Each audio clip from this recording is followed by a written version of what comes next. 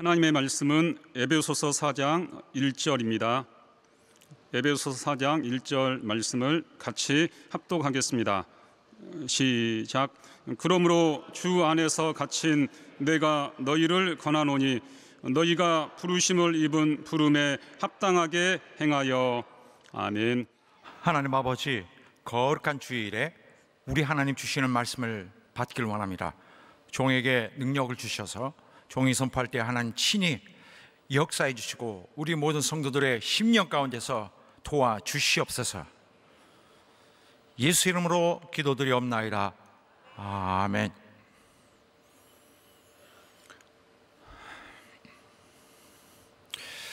하나님은 우리를 구원으로 부르셨습니다. 다시 말하면 우리를 구속과 또 새 삶으로 부르신 것입니다. 이것은 우리가 하나님에게서 받을 수 있는 가장 행복한 축복이, 가장 행복하고 가장 값진 복입니다. 우리를 그렇게 부르심으로써 하나님은 우리를 구속하여 이제는 영원히 보존하실 수 있게 되는 것입니다. 이 모든 것은, 그 배경은 다 하나님의 크신 은혜와 사랑에 있습니다. 그런데 구속받았다는 것을 구원 여정에 다 마친 것이다 라고 보는 자도 있습니다. 그러니까 구원받았다, 구원이라는 단어가 이제 이미 다 완성된 것 같으니까 그것이 다 우리가 신앙의 길을 오는 그 궁극적 목적을 다 마쳤다고 보는 사람들이 있습니다. 그뿐만 아니라 거기서 구원은 자기가 하나님을 택했기 때문에, 그리스도를 택했기 때문에 된 것이다 라고 자기가 택한 행동에 대해서 굉장히 또 부풀려서 자랑스럽게 그걸 생각하는 사람들도 있습니다. 마치 자기 구원을 위해서 자기 자신이 많이 어떤 노력을 한 것 같이 마치 그렇게 설명을 하는 것이죠. 무슨 큰 기여가 있는 것처럼. 이것은 우리가 신앙에 대해서 좀 잘못 해석한 것입니다. 억지 해석이죠. 우리는 실제로 거의 아무것도 하지 않았습니다. 다 준비된 하나님의 품으로 우리는 다가와서 그에게 받아들여졌을 뿐입니다. 그런데 그렇게 하여 어떤 구속 사실을 발생한 이후에, 그러니까 우리가 주님을 영접한 이후부터 진짜로 행함이 있는 우리의 삶, 진짜 삶이 시작되는 것입니다.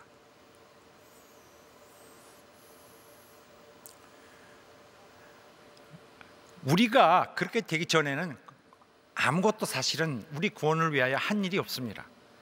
택한 것,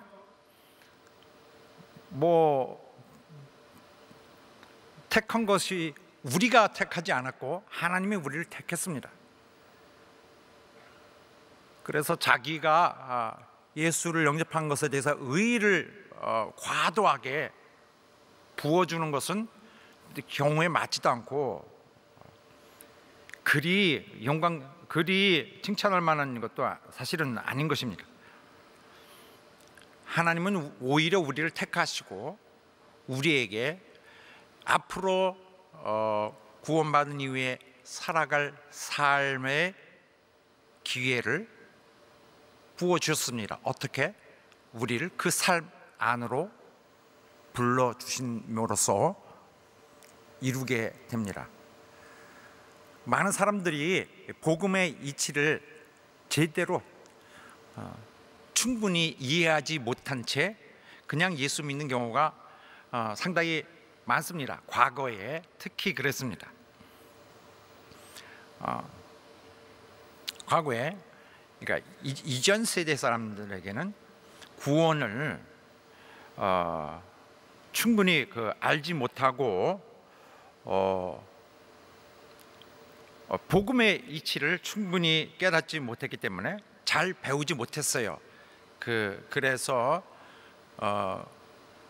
그 복음을 수박 겉핥기식으로 대충 이해했고, 그렇기 때문에 신앙이라는 이 주제에, 굉장히 방대한 주제에 상당히 좀 지식적으로 좀 엉성한 구조를 갖고서 나머지는 그냥 임의로 채우곤 했었습니다. 그런 가운데서 구원의 어떤 확신을 지나치게 강조하는 것을 듣고는 마치 구원이 모든 것을 다 이룬 끝을 나타내 주는 것으로 생각하는 그런 습관이 생기기도 했습니다. 구속받은 것, 우리가 구원받은 것, 즉 예수 믿을 때 우리에게 처음으로 등장하는 이 진실, 그때 발생한 사건은 다 구속입니다. 속량. 이것으로 다 됐구나 하고 생각하기 때문에, 그렇다면 신앙의 본질은 다 이루었네, 그래서 신앙의 목적은 이루었네, 나머지는 그리 중요하지 않구나 하고 생각합니다. 그래서 진짜로 본질은 더 정말 중요한 그 본질의 그 나머지 부분들이 여전히 있는데도 다 된 것으로 생각하고, 그런 것은 버리고 오히려 정말 필요치 않은 다른 일에 몰두하기도 합니다. 신앙윤리 이런 거 필요 없다, 신자의 의무, 책임, 이런 것은 하나의 권유사항이라고 봅니다. 성도의 책임, 윤리적 행실, 권유사항, 선택사항이다. 가르치기는 하는데 자기는 실천 안 합니다.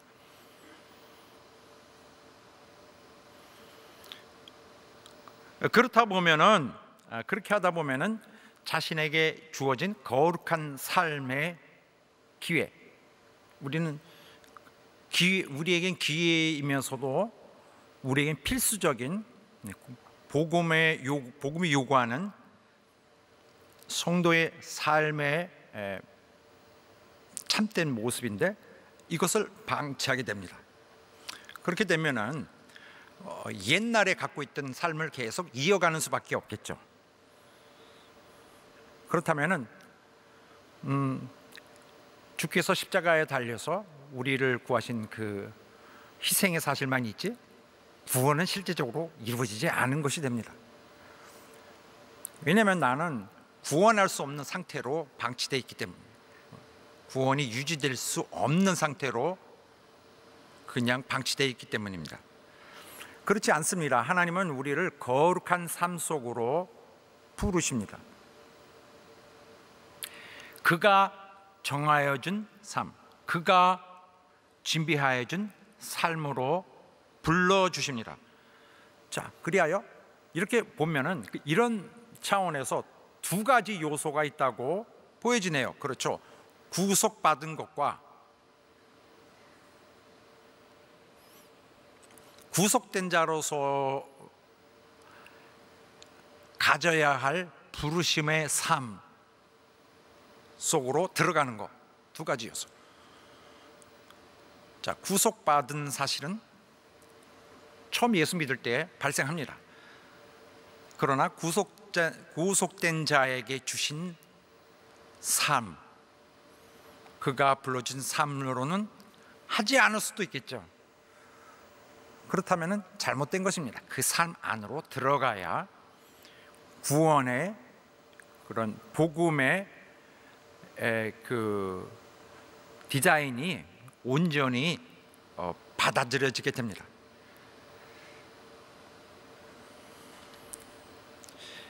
그래서 구속은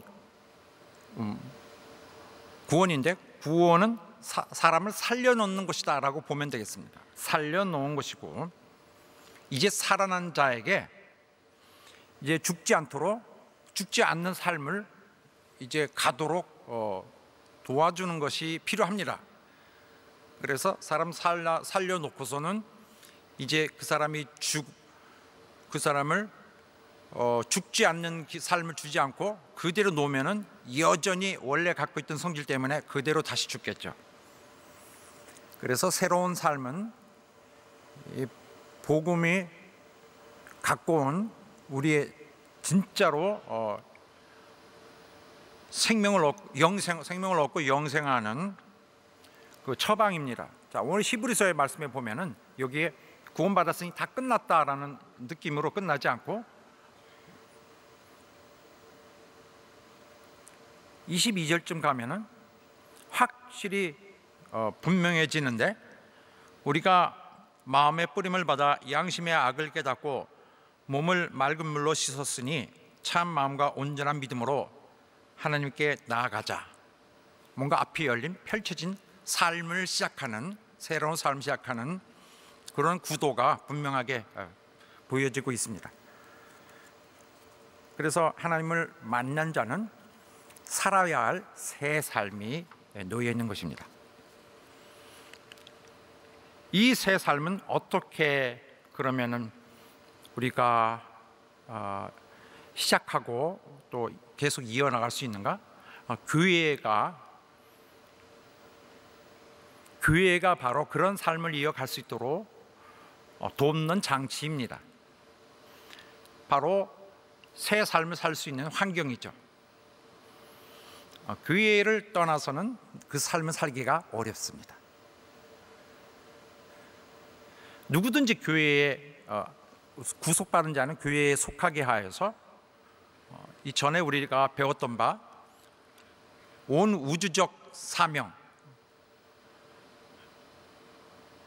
교회에게 주어진 이 사명을 누구든지 협력하여 거기서 그 사명에 주어진 일들을 과업을 해 나갑니다. 힘을 다해서 섬기게 합니다. 그리고 교회 안에서는 말씀으로 양육받는 일이 계속 진행됩니다. 말씀이라는 것은 명령입니다. 말씀은 주시기 전에는 고정적인 상태에 있을 때는 말씀으로 표현되지만은 그것은 실행됐을 때는 명령으로 그 성질이 변합니다. 우리는 말씀 없이는 살 수가 없습니다. 말씀으로 사는 존재라고 했습니다.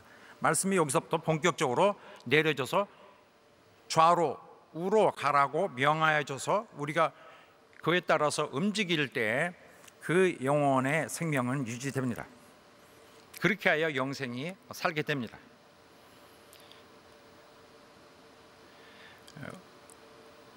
회복되었던 그 생명은 이제부터는 원래부터 순종하는 것을 잃었던 그 영혼은 이제부터는 자기가 훈련하여 순종함으로써 원래 가져 있어야만 했던 그 메커니즘, 그 기계적 그 성질을 이제 유지하게 됩니다. 그래서 교회는 계속 성도의 개선을 위해서, 그의 영혼을 보호하기 위해서 계속 하나님의 말씀으로 순종하도록 제공하여 돕습니다. 그렇다면은 거룩한 삶, 구원받은 자에게 주어진 삶은 하나의 어떤 깨끗한 거룩한 옷을 입는 것과 마찬가지다라고 볼 수 있습니다. 그래서 성경에 보면은 벌거벗은 수치를 감추도록 흰 옷을 사입으라는 말씀이 있고, 또 이렇게 화면에 나왔듯이 교회는 주님의 신부입니다. 모든 성도들은 교회라는 그런 틀 안에서, 그 범위 안에서 다 주님의 신부입니다. 이제 신부가 결혼할 이제 때가 되었으니 그 아내가 이제는 빛나고 깨끗한 세마포를 입도록 하셨다. 그런데 이 세마포는 성도들의 옳은 행실이로다, 거룩한 행실이로다 했습니다. 결혼하는 날까지 요 짧은 기간이지만은 거룩하게 자기를 준비하는 것이 그리스도 교회의 모든 성도들의 할 일입니다. 이렇게 될 때 우리에게는 우리 신분이 주어지게 되고 우린 신분을 계속 유지하면서 그날을 준비합니다. 신분은 결국 하늘에 올라가야 되는 우리의 그 마지막 여정의 끝에 될 때에 우리가 갖고 있을 신분이죠.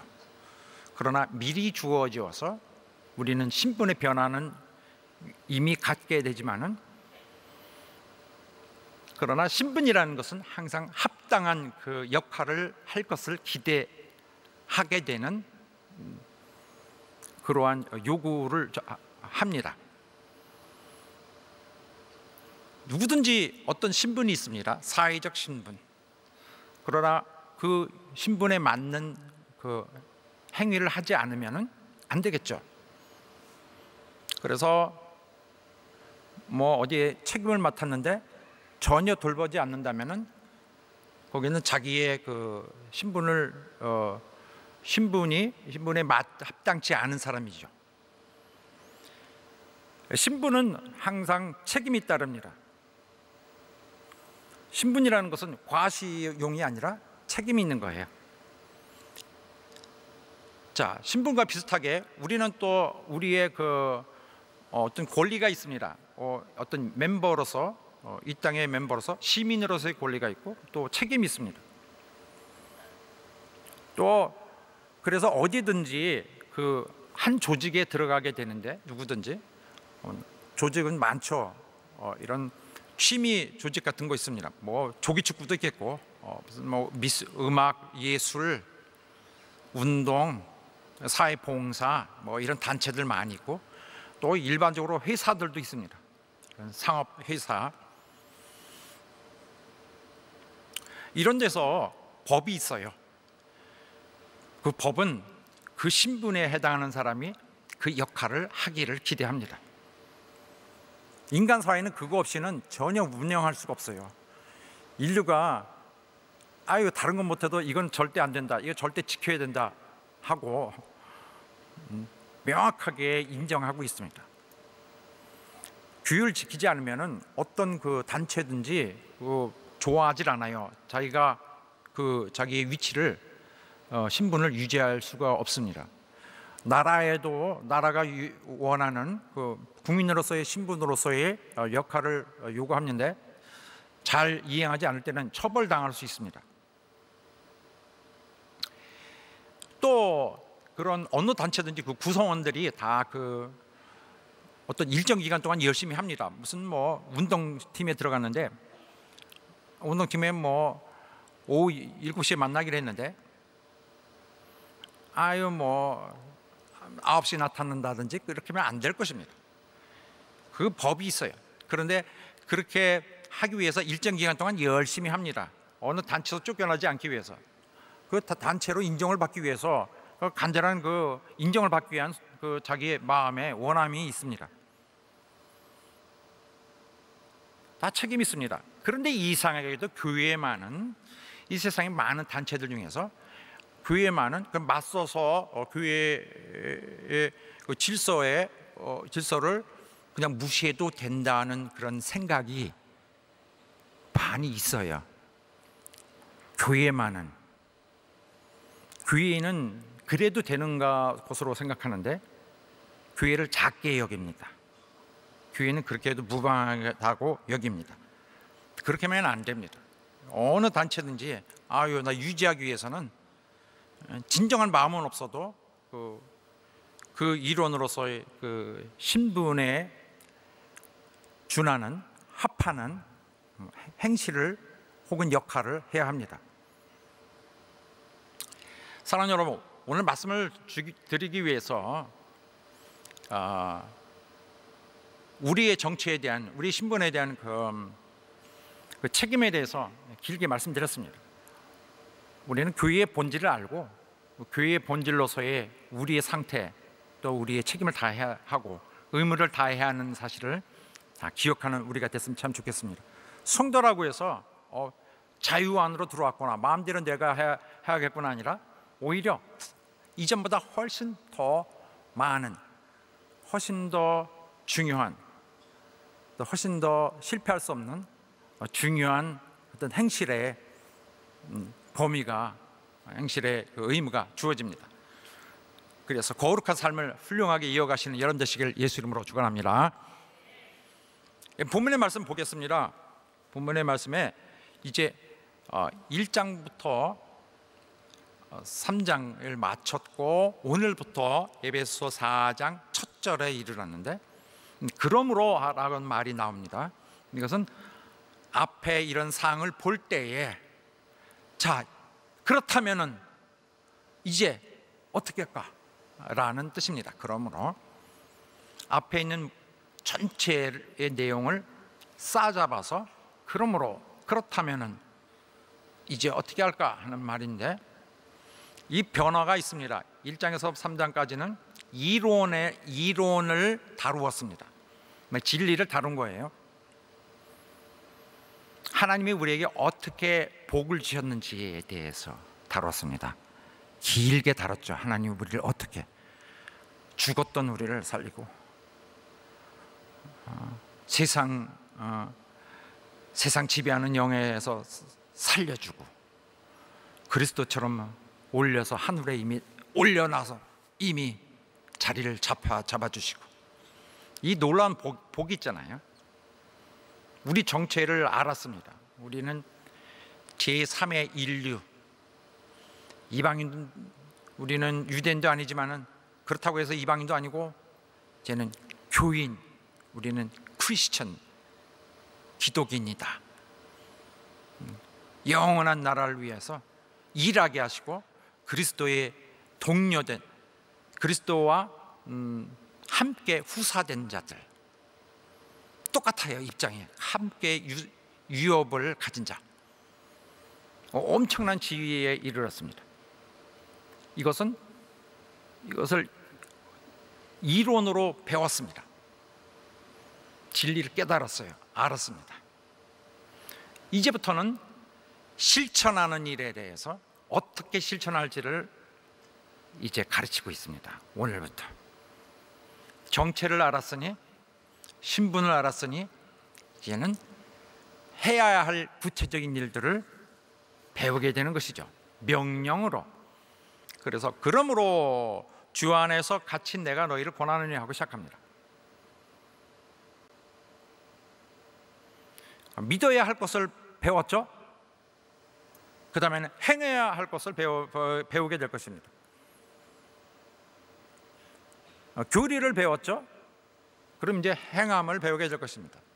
교리라는 것은 단어 자체가 그냥 일반 단어입니다. 나쁜 단어가 아니에요. 교리 그러면 교리래 큰일 났다 이렇게 마귀를 본 것처럼 하는데, 그 교리주의 그런 것이 나쁜 것이겠죠. 교리는 그냥 일반 단어예요. 신학적 원칙, 신학적 이치, 그 다음에 어떤 진리적 서술, 이런 걸 다 그렇게 말합니다. 진리도 마찬가지예요. 진리도 변하지 않는 이치. 자, 물론 교리, 어떤 이치로만 배웠던 것이 이제는 실제로 어떻게 해야 할 것으로 이제 전환되는 지점이 여기입니다. 이 앞에는 어떤 일이 있었어요? 1장부터 3장까지 하나님 우리에게 어떻게 그 하늘의 복으로 복을 주었는지에 대해서 쭉 사실은 그런 차원에서 나열되어 있습니다. 이제는 그렇다면은 너에게 책임이 있을 것이다. 우리에게 책임이 있을 것이다.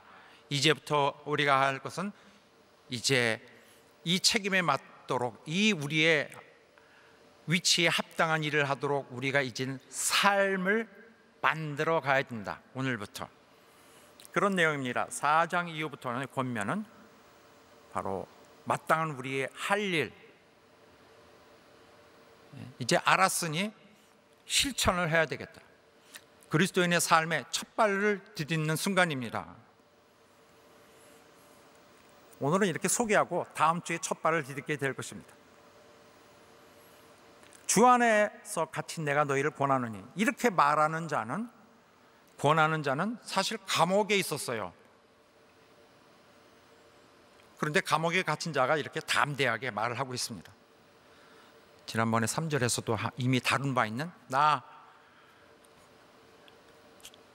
그리스도 안에 갇힌 나, 그리스도 안에 captives, 그에게 잡힌 자죠. 꼼짝 못하고 그가 하라는 대로 하는 자입니다.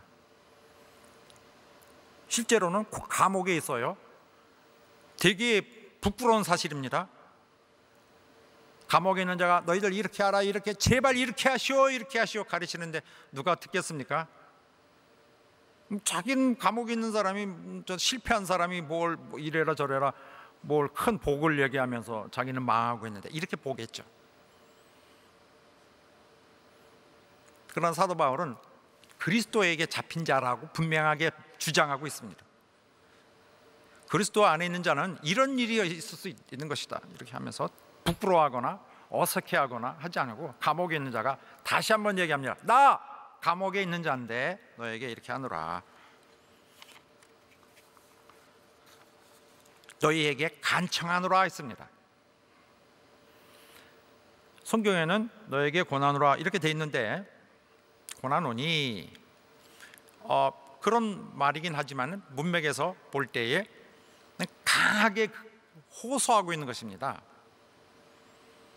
간청하고 있는 것입니다.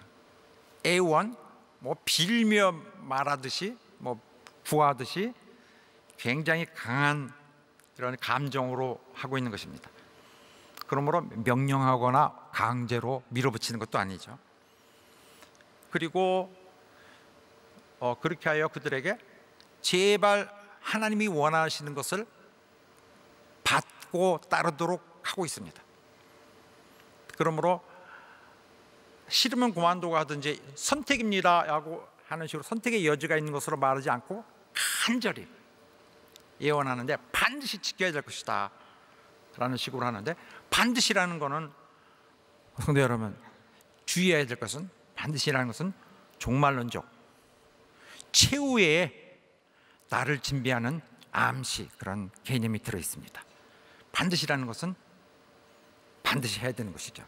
곧 종말이 다가왔다는 것을 항상 일깨우는 최후와 연결된 일들입니다. 물론 강단에서도 이렇게 합니다. 강단에서 목회하는 자들의 심정을 그대로 갖고 하고 있는 것입니다. 목회에 있으면 어떨까요? 이 세상에 자기가 정직하지 않은 사람도 있을 것입니다. 그러나 사도 바울이 또 복음 선포자고 하나님의 계시를 받은 자지만 그도 목회자입니다. 오늘날처럼 하나님으로 하나님의 뜻을 통하여 살려주고 싶은 거예요. 성도들을,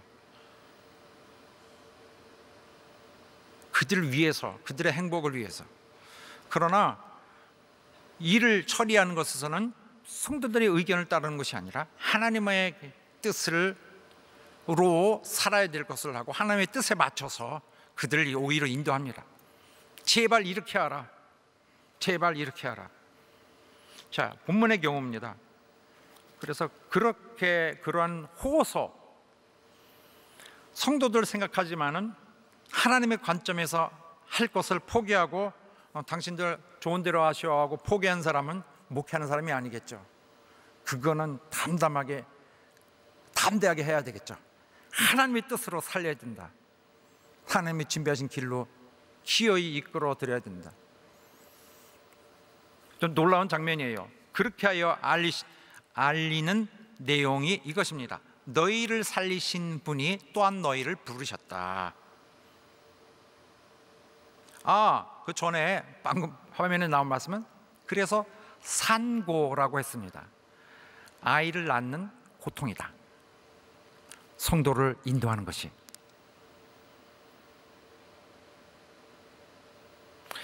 자, 이렇게까지 하면서 하나님의 뜻을 받들어 성취하고 하는데 성도들의 행복을 위해서 하고, 그러나 성도들의 행복은 좀 제한되더라도 하나님의 준비하신 대로 이끌어 드리기 위해서, 그리하여 기어이 이제 시작된 이 말씀의 중심부가 이것입니다. 너희를 살리시니까 또한 너희를 부르셨다. 너희가 부르심을 입은 부름에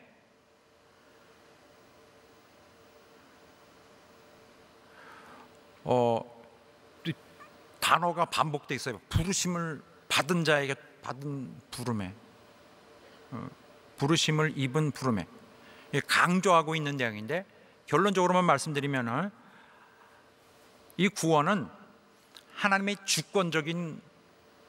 주권적으로 부르시는 것입니다. 주권은 뭡니까? 군왕, 왕이 자기 권한에 따라 마땅히 권한으로 해야 될 거기 흠잡을 것도 없이 얼마든지 해야 할 수 있는 자기 군왕의 정의로운 그 자유로 요구하는 것입니다. 인도는 군왕의 주권으로 부르십니다. 가장 높으시니까 창조주가 부르는데, 이 부르는 자는 하나님이십니다. 왜 부르시냐? 구원하기 위해서. 구원으로 부르시는 그의 주권적인 부르심이다. 왜 부르셨다고요? 본문에 여기 저 화면에 나올 말씀에 하늘나라의 나라와 영광에 이르게 하시려고, 한마디로 하늘에 데려가시려고 이렇게 해석해도 되겠습니다. 그런데 이것은 내가 알았습니다, 내가 이제 하나님을 택하겠습니다, 나 예수 믿겠습니다, 내가 결정할게요, 나 예수 믿습니다, 자기가 결정하는 거 아니에요. 물론 자기의 결단이 있어야죠. 그러나 부르는 자가 있었습니다. 누가 부르셨을까요? 아버지가 일단 불러주셔야 되고, 아버지가 부른 자를 이제 그리스도께서 살리시는 것입니다. 이 패턴, 아버지가 부르고 아들이 살린다, 이 패턴은 하다 보니까 신기하게 그렇게 됐네요. 그렇지 않습니다. 그렇게 될 것을 미리 말씀하셨습니다. 내가 땅에서 들리면, 내가 부활하면 내게로 모든 사람을 이끌리라, 부르리라. 자, 사람은 예수 그리스도를 영접하지 않으면 구원받을 수 없어요. 누구도 구원받을 수 없습니다. 그러면 내가 예수를 선택하면 되겠네요. 아니, 근데 그것도 아닌데, 신기하게도 누구도 자기 스스로 그리스도를 택할 수 없습니다. 아버지와 아들에 의해서 택함 받은 자가 아니면은, 우리가 보이지 않는 하나님의 택함이 먼저인 거예요. 우리가 택한 것이 아니라 그가 우리를 택하여 이제는 우리로 새 삶을 살면서 과실을 맺게 하신다 했습니다. 그리스도께서 우리를 먼저 택하시고, 그런 일이 있기 때문에 우리에게 부르심이 있고, 그가 부르셨기 때문에 우리는 이제 과실을 맺는 우리의 삶을 부여받은 자가 되겠죠. 자, 지금까지의 말씀을 조금 간략하게 또 추려서 요점적으로 본다면 이렇게 되겠습니다. 하나님께서 신자를 부르시는 것은 구원으로 부르는 부름이다. 결국 저들을 부르는 모든 것은, 부르심에 요구하는 모든 것은 구원을 위한 것이다. 구원하기 위해서. 두 번째는 크신 이가 주권적으로 부르신 것이다. 굉장히 크신 이가 당연히 그의 주권이면서 주도권도 그가 가지고 계시죠. 그가 이제 이끌어 가실 분이 우리를 부르시는 것이다. 세 번째는 효험 있는 결과가 반드시 따른다. 우리는 이렇게 하겠다 하고서도 이루어지지 않는 일이 많죠. 이 세상에서. 이 세상이 이렇게 합시다, 뭐 이렇게 된다, 이렇게 한다 그랬는데 이루어지지 않는 일 되게 많아요. 이루어지는 보다 안 이루어지는 일이 훨씬 많은 것 같아요. 그러나 하나님은 하신다 그러면 반드시 이루어집니다. 그래서 하나님의 이런 특성을, 하나님의 그분만이 가지신 그 신적 특성이 그렇습니다. 효험 있는 일을 하십니다. 그래서 후회가 없다. 찬송가에도 그런, 노래에도 그런 일이 있어요. 오늘 연합예배 때 부르게 될 텐데, 우리를 구원하신 부르심에 후회하심이 없다. 그는 부르셨다면은 반드시 해낼 자를 부르시고 성공할 자를 부르시고 반드시 순종할 자를 부르시고 후회하지 않는다. 그러므로 택함이 있다면은 절대로 너희가 지켜야 할 것이라. 그래야 그가 너희를 택하셨다는 것을 너희 스스로가 알아내야 할 것이다. 그런데 교회에는 악한 일을 하는 자들도 있는데요.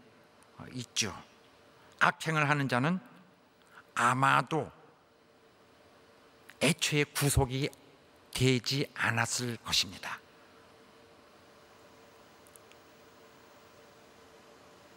남 따라 나오다 보니 오랫동안 교회에 그냥 다니는 자가 되고 있습니다.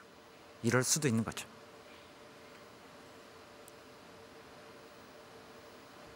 자, 우리는 부르심이 없으면은 우리는 주님을 택하지도 못해요. 우리는 부르셨기 때문에 여기에 있고, 부르셨기 때문에 내일이 있습니다. 내일이 소망이 있습니다. 인간은 본질적으로 이렇게 부르시지 않으면 하나님께로 자동적으로 나갈 사람이 없어요. 왜냐하면 이 자연인 우리 그 본성이 하나님과 원수되기 때문입니다. 자, 하나님은 우리를 구원을 베풀기 위해서 아들을 보내주셨어요. 그러면 이거는 우리가 생각하기에 모든 자를 위해 죽으셨다고 하니까 구원을 막 뿌리고 있는 것처럼, 전단지 뿌리듯이 막, 아니면 그냥 이만한 무슨 과수원에 이런 씨를 막 그냥 확 얼마든지 있다 뿌리는 것처럼 그렇게 생각하는데, 그건 단편만을 볼 뿐입니다. 아들을 보내실 뿐만 아니라 잃어버린 자를 찾으시려는 것입니다. 잃은 자를 찾으신다. 잃어버린 자를 찾아서, 자, 먼저 로마서에 보면은 먼저 그리스도께서 죽으심으로 분명히 그의 사랑을 다 쏟아 부으셨다. 그리고 아들을 보내셔서 잃은 자를 찾으려 하는 것이다. 찾아서 그가 취하시도록, 자기 것으로 취하시도록. 자, 그러므로 다시 한번 언급하면은, 하나님은 구원의 기회가 주어지게 하는 것으로 멈추지 않고 거기에서 그냥 만족하고 끝내시는 것이 아니라 택한 자들을 구원하신 후에 부르십니다. 그래서 우리의 부르심은 하늘의 부르심이에요. 우리가 우리의 자유로 결정해서 다가간 것이 아닌 거죠. 하늘의 부르심.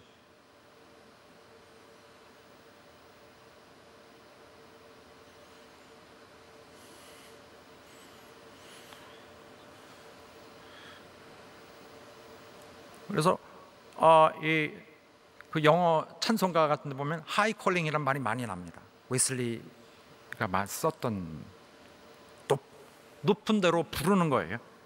또 이것은, 이 부르심은 하늘의 부르심, 히브리서 좀 전에 말씀처럼 또 거룩함 안으로 불러들이는 부르심. 그래서 충실한 그리스도인들, 그냥 아무 그리스도인들 말고요, 충실한 그리스도인들은 다 이에 따라갈 것을 작정합니다.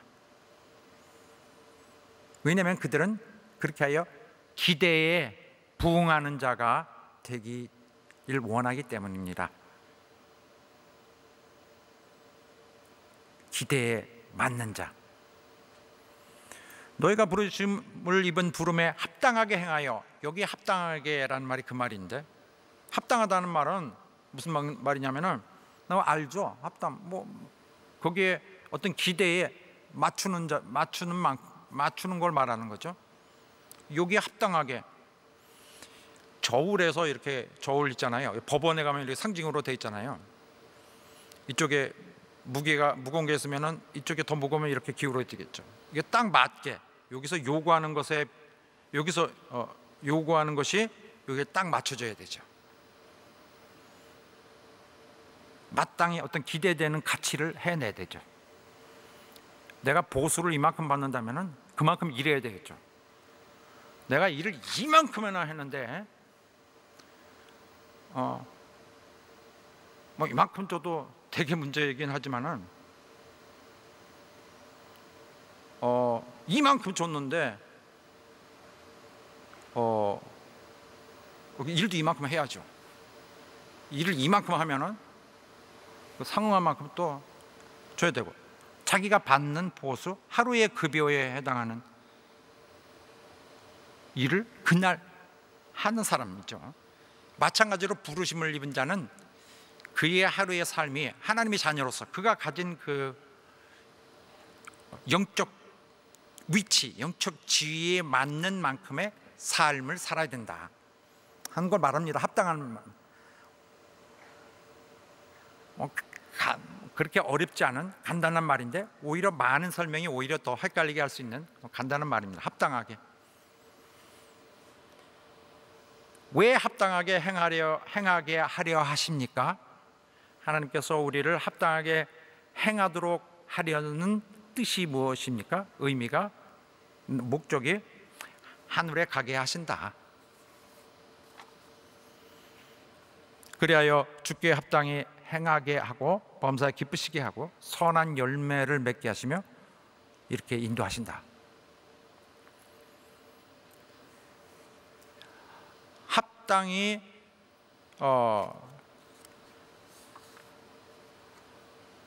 합당하게 행하게 하려. 다른 말로는 삶의 방식이 기대에 맞도록, 그런 말이죠. 뭐가 합당하게요? 자, 합당하게 행하여라는 말이 성경에서 많이 쓰는 말입니다. 신약 성경에서 걷다는 말 있죠. 주와 함께 걸으니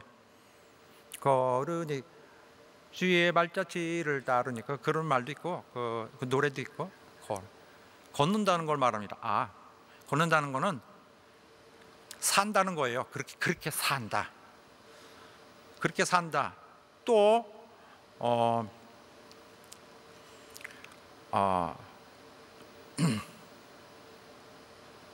행실을 한다. 행한다, 산다, 걷는다, 똑같은 단어로 씁니다. 같은 걸 말하는 거예요. walk, 걷는다, 산다, 행한다. 합당히 행하라, 합당히 살라. 합당히 행하라 그러니까 그걸 행하라고요? 행했는데, 지난주에 한 번 행했는데, 2달 전인가는 2번 행했는데, 이 사람은 행한 게 아니에요. 그렇죠. 매일 행해야 되니까. 행한다는 건 삶을 말하는 거예요.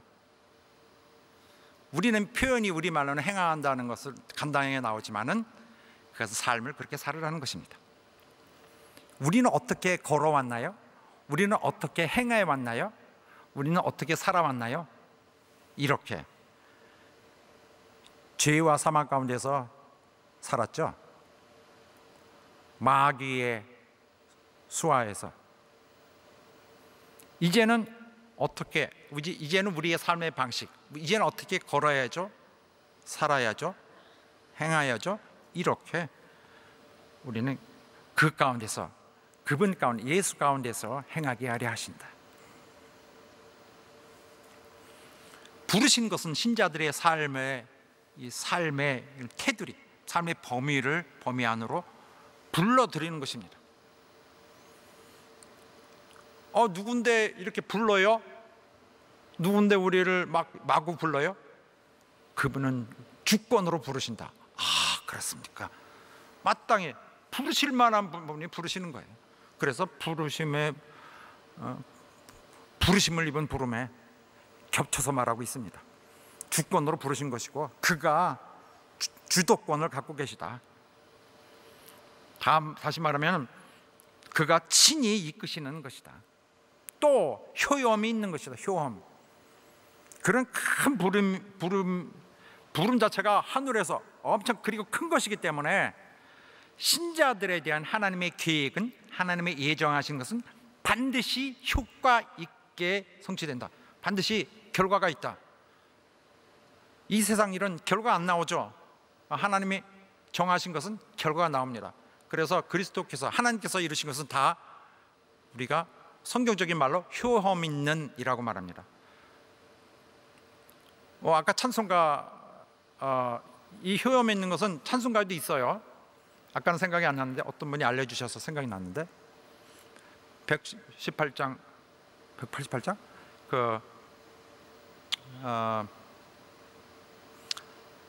여기 강단에만 쓰면 그냥 까맣게 잊어버리는 것들이 있는데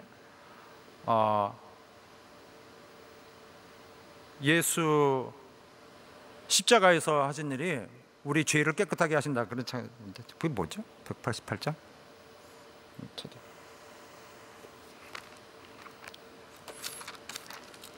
만세 반석 열리니 만세 반석 열리니 내가 들어갑니다. 창에 허리 상하여 물과 피를 흘린 것 내게 효험 되어서 정결하게 합소서. 그가 피를 흘리신 것이 내게 효험이 되어서 정결하게 된다. 완전히 그가 계획하신 거 절대 이루어진다. 효험 있는 일이에요. 그가 부르신 것은. 그래서 그가 택하신 자, 택한 자를 부르고 부른 자를 의롭다고 그냥 의로 옷을 그냥 입히고 그 형편없는 그 존재에게 의롭다고 그냥 쳐주고 그리고 영화롭게 만드신다. 여기 로마서 말씀은 현재 완료형으로 되어 있지만 이건 미래를 말하는 거예요. 성경적으로는 이렇게 현재 완료식으로 미리 말합니다. 부르심이라는 것은 바로 이런 뜻들이 있어요. 일단 그가 주도가 돼서 인도하시는데 그러면은 필요한 게 뭐겠습니까? 인간의 거기에 대한 그 반응이에요. 하나님이 주도에 대해서 주관적인 주도로 이끄실 때 인간은 어떻게 하겠느냐? 누가 부르시는데 마땅히 따라야죠. 삶에 대한 그가 주신 삶, 그건 주권적으로 주는 거니까 그 삶에 대해서 받을 것인지 안 받을 것인지를 결정해야 돼요. 인간에게 책임이 있습니다. 내가 앞으로 책임을 질 것인가 아닐 것인가는 열려져 있어요. 왜 열려져 있냐? 부르셨기 때문에. 그가 너희를 강제로 너희를 멱살 잡고 끌어온다라고 하지 않고 부르셨다고 했습니다. 그래서 이치적으로는 거절할 수 있어요. 나는 영생이고 뭐가 필요 없다. 난 지옥에 갈래 하면은 거절하는 것이고요.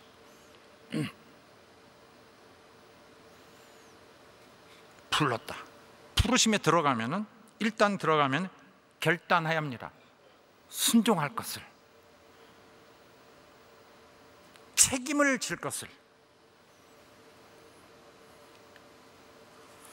그래서 우리에게 신령한 복으로 복을 주시고 이끄시는 것은 이미 택한 자, 그를 불러서 거룩하고 흠이 없게 하시려는 것이다. 이미 1장에서 말씀 본 바 있습니다.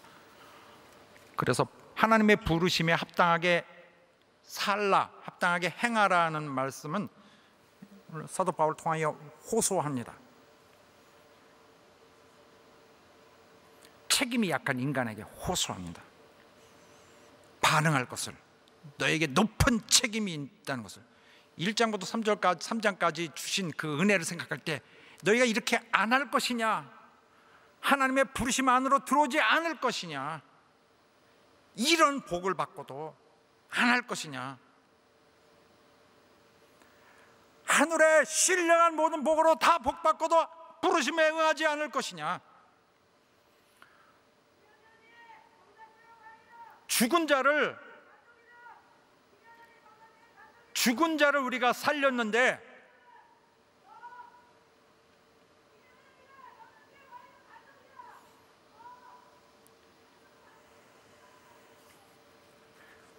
죽은 우리를 하나님 살리시고 그리스도와 함께한 후사로 하시고 하늘의 임무를 주셨죠. 교회에게 엄청난 임무를 주셔서 하나님을 나타내도록, 하나님의 명예를 나타내도록, 하나님의 의를 나타내도록, 하나님의 은혜를 나타내도록, 하나님의 사랑을 나타내도록 저들에게 우리의 모습을 통해서 온 천사적 존재들이, 하늘 공중에 있는 천사적 존재들이 다 하나님을 인정하도록,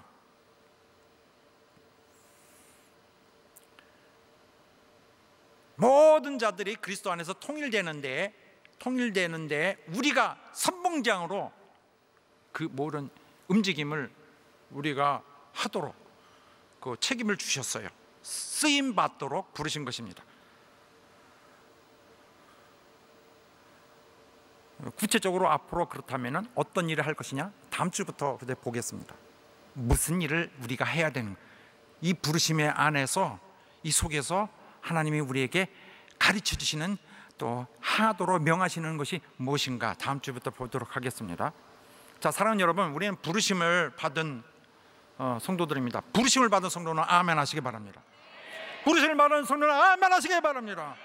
합당하게 행하시는 우리 교회 되시기를 예수 이름으로 축원합니다. 우리가 완벽하지는 않아요. 그러나 안 한다랑 주여 내가 힘을 다하겠습니다랑은 천지차이죠. 안 하겠습니다는 지옥 가는 것이고, 힘을 쓰러지더라도 미끄러지더라도 부족하더라도 하겠습니다는 천국을, 약속을, 소망을 갖고 가는 것이에요. 주께서 제공하신 새 삶 훌륭하게 만들어 가시기를 예수 이름으로 축원합니다.